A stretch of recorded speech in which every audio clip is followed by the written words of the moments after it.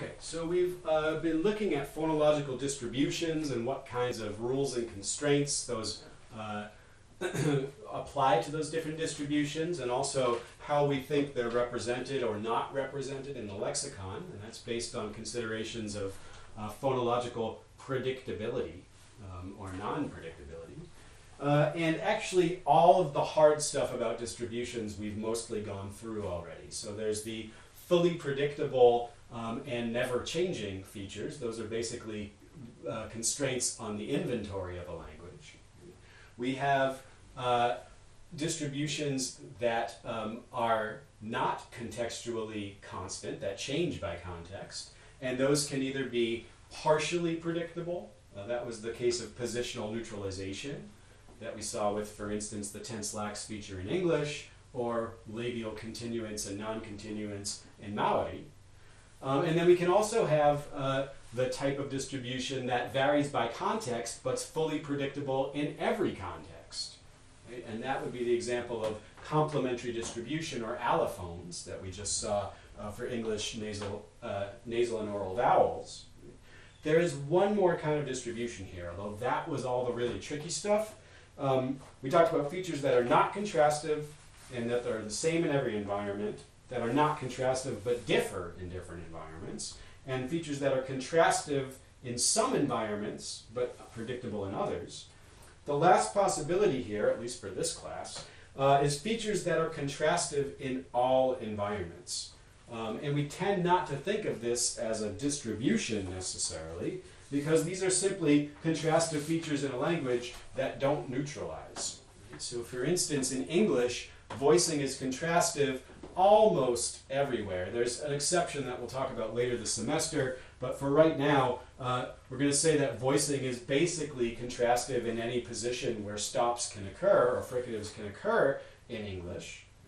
And so this is shown in the data on page 4, where we have voicing contrasts in just about every environment or context that you can think about. And these environments are stated in sort of slightly schematic terms in the leftmost column here, where V stands for a vowel, and the pound sign indicates a word boundary, and so on and so forth. Oh, and there's actually a mistake in that table. You can find the mistake in the environments that I've drawn here. That would be a good exercise. Anyhow, here's what we're seeing. Minimal pairs in each of these contexts. Add a word beginning before a vowel, pill versus bill. In between two vowels, rapid and rabid. Following a vowel at the end of a word, lap and lab. Before a l consonant, plush and blush. Following a plus nasal sound, here's the mistake. This is not at the end of a word. This is before another vowel. So simple and symbol, or ankle and angle. These are showing us that voicing is contrastive following a nasal before a vowel, and so on and so forth. We can find lots and lots of contexts in English where voicing is contrastive. And so the distribution of the voicing feature, or the voicing contrast in English, is mostly unrestricted. That is, it's in free contrast, or you guess you could call this a contrastive distribution. Although, because it doesn't really change, at least in these contexts, we wouldn't necessarily even think of it as a distribution. But what it means is that words in any one of these positions in English, sounds in any one of these positions in English, are going to need to be specified for the plus or minus voice feature in the lexicon. Another way of putting that is if I give you a context like at the beginning of a word, before the sequence ill, and I tell you, hey, there's a labial stop here, is it voiced or voiceless?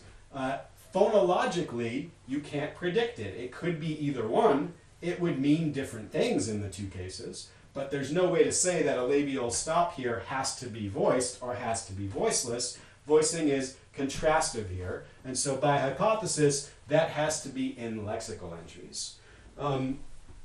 Voicing does not work this way in every language, and we're going to see that in detail later this semester, although we've already seen this to some extent in Maori, where voicing is completely predictable from what manner of sound you are. Right? So for obstruents, voicing is always minus in malady. For sonorants and vowels, voicing is always plus